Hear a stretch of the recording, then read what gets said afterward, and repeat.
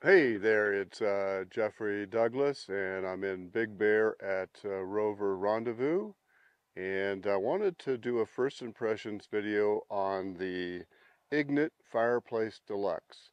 So I just bought this the other day. It's not a sponsored video. I bought it with my own money, and I'd like to give you some first impressions.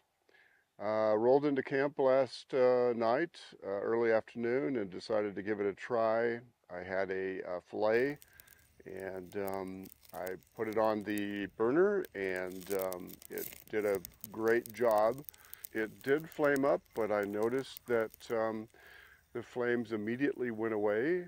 I think if you had a fatty meat like a ribeye or something, it's going to be a little bit more difficult. So I've got a Snow Peak fireplace that I love and use, but in California it's very difficult now to find campgrounds or even overlanding or boondocking where there's not fire restrictions for wood.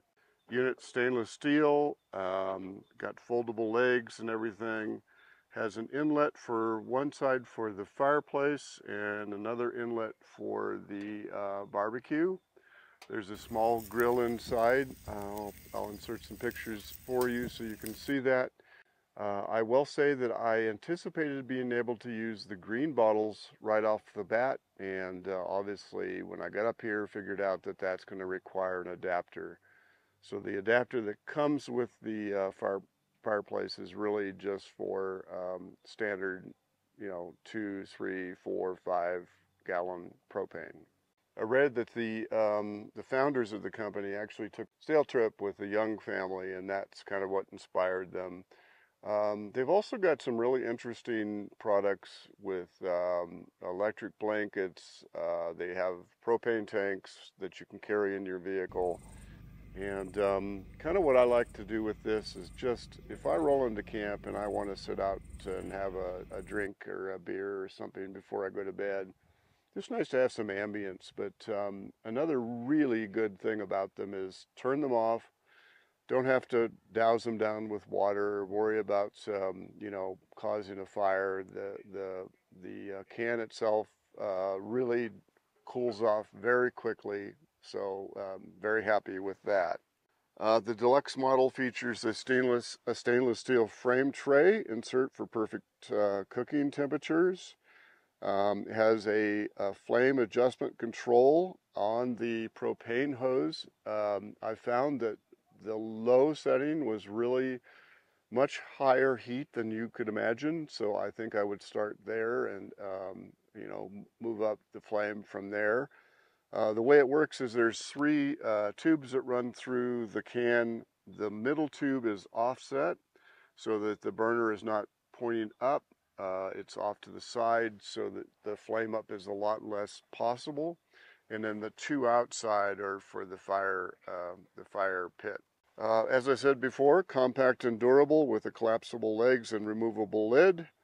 Easy setup and takedown. I understand that this lid doesn't have a rubber gasket on it because obviously you're going to put this on maybe when the fire is burning.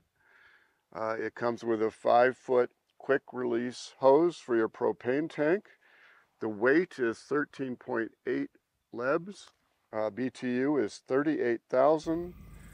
And available for separate purchase are Firecan rocks or moon rocks. I find that while they probably give a little bit better ambience, I just don't want the additional weight. Plus, the nice thing with this can is both the grill container and the grill itself and the hose fit right in here, so you don't have anything extra. And if you had the fire rocks, and you're going to either have to take them out and replace them, or you're going to have to mess with it. So I'll do it with a little bit less ambience and make it a little bit more functional. So like all these, I will do a longer term review once I've had this Firecan for a bit. And stay tuned or subscribe to the channel to see those. And I did use the Volcano Grill for quite a while, which I think and still recommend. I've done a video which I'll link to you in the remarks. But this thing wins out, and it's much smaller and is loaded down as the LR4 is with all the kit that I'm carrying. Everything can be smaller is a good thing.